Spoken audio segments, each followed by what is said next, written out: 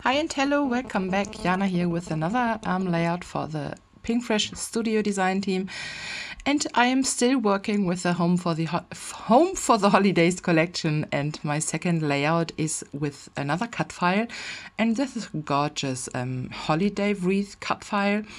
And I only backed the open leaves with some green pattern papers, and I also grabbed some of the new mini cubes or the ink cubes for my background colors, and I'm just stamping the ink onto a piece of plastic, adding some water and going crazy with splatters. I just wanted to have some soft colors peeking out from behind, and this is a very traditional Christmas layout for me. It's tons of green and red, and I am not that green person and not in the combination with red, but I was in the mood for a real Christmas layout, and I really like how this is looking or how it turned out.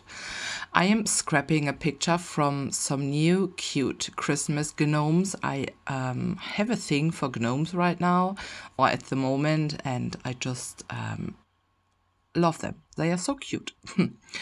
So still going strong with splattering. I also added some of the liquid watercolors, the pink bubblegum, and I just created 2 or 3 different red shades, and I really like how the splatters are turning out, or how they are looking, I'm sorry. So then I will place the wreath back onto the white cardstock, and now I'm just starting to have a look into all of the bits and pieces. I added a few layers of tissue paper behind that picture, and also a piece of that coral reddish pattern paper.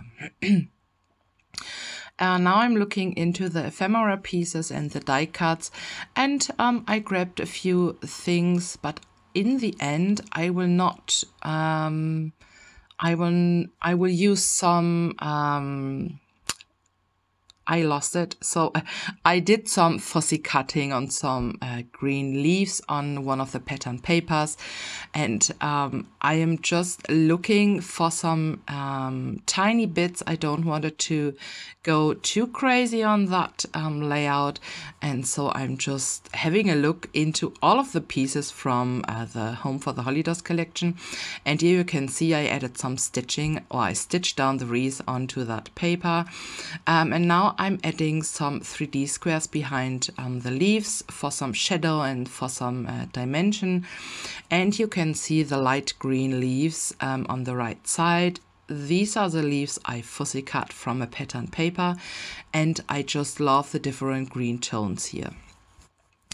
I am just, I think, oh yeah, I lost my tiny attacher, and so I run to the sewing machine to get the tissue paper and the pattern paper together.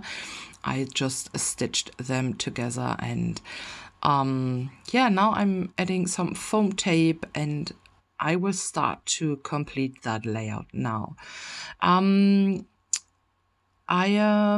You can see there are some open berries on that wreath, and I will create some red circles, but I think I did that off camera. First I was thinking about some golden glitter pearls or some, I don't know, but I decided to go with red, and I love how this is looking, and you will see that on the final pictures at the end. Yeah, now I'm grabbing tons of 3D squares, and I'm just gluing everything down, and I totally love how this is coming together. Yeah, my title is, I have added a layered sticker with jingle bells, but also the word Noel underneath the picture. And yeah, now I'm just looking into the puffy stickers, into the mixed embellishments, into the cardstock stickers, into everything, just because I needed something to place on that upper right corner to complete that area from the wreath. There's open space, and I will add some epoxy stickers and I believe some puffy stickers, but I will also punch out some hearts from from the same reddish pattern paper I placed behind that picture, so that I will just have some more red pieces going on. And here I'm looking into the mixed embellishments. I believe there are some wood buttons and some epoxy stickers, and I'm just scattering them around. And these are the stars I'm placing onto the page right now. They are from the pack with the snow globes. These are the little embellishments to fill the snow globes, but I will also punch out some more. Yeah, here you can see that I added one of the puffy stickers right there. I love the touch of the dark green color next to the dark green epoxy sticker, and I totally love how this is coming together. And I think I am nearly done. I'm just having a mess on my desk, so I need to look into all of the things. And yeah, here I'm starting to punch out some stars, and I have two sizes of the punch. And so oh yeah, and I'm also looking for some different red shades on some of the pattern papers. There's that paper with the squares and with the presents, and so I'm just looking for different red tones. I will also place the same red pattern paper behind that cardstock.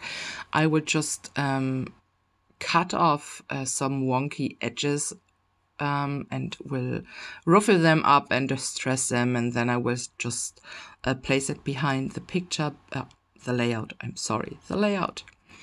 And yeah, but you will see that in a second.